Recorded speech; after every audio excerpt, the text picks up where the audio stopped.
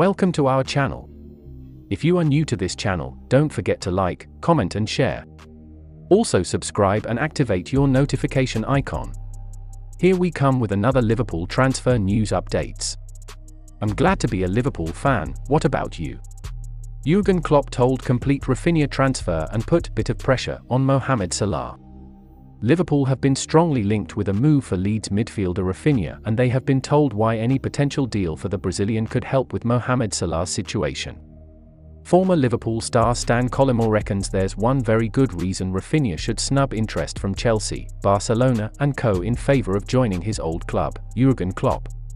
The Blues are one of 3 Premier League clubs trying to sign the Leeds star, with Arsenal having already made an opening offer for the Brazilian and Tottenham also keen. Spanish giants Barca are also desperate to land the £60 million rated Weidman if they can generate the funds.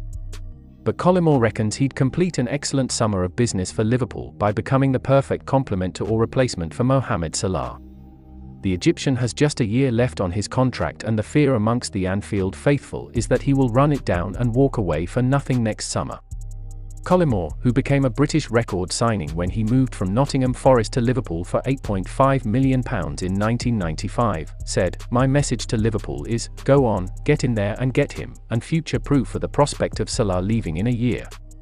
If Jurgen Klopp can show the boy how to play with more tactical discipline, the Reds will have one hell of a potential threat down the left or right with a promise of goals if he stays high up the pitch rather than drifting.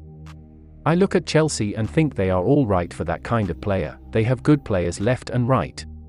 People will say that if you can hone his talent and skills, he can give you the same wow factor, or at least a similar one, to Eden Hazard, even though they are different players.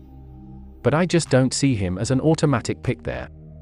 With Arsenal, he would go there and carry on in the same vein as he plays at Leeds, where I don't think he is as tactically aware as I'd like him to be. A lot of what he does is off the cuff.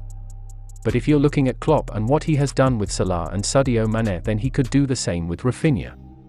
Thanks for watching this video.